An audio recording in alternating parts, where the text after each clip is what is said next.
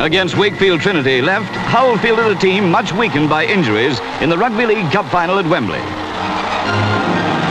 The referee spun the coin. Derek Turner was mistaken, so Hull had choice of ends. Wakefield kicked off, playing from right to left. This was Hull's second successive visit to Wembley. Wigan beat them last year. Better luck now maybe, though Wakefield was strong favourites. And oh, what a bad start for Hull, penalised in the second minute. Left centre, three-quarter Neil Fox, a great kicker, put the ball beautifully between the posts. Wakefield's reserve halfback, Ken Rollin, now seemed to be a match for the whole Hull defence.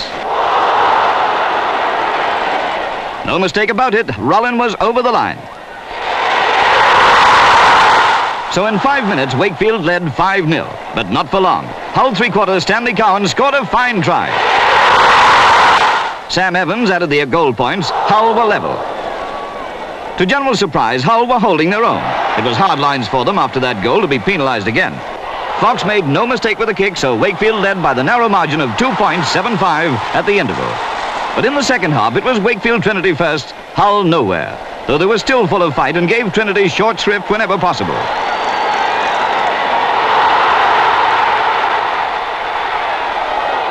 But Wakefield now had the bit between their teeth. A good pass found their South African right centre, Alan Skeen, and there was no stopping him.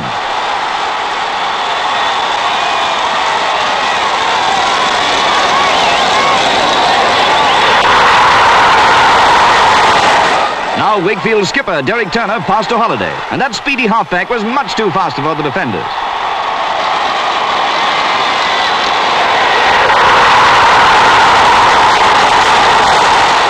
Fox converted, and at this stage, Wakefield led 18-5.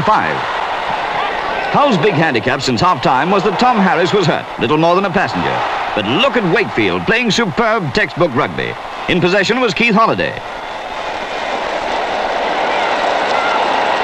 Yes, Holliday scored.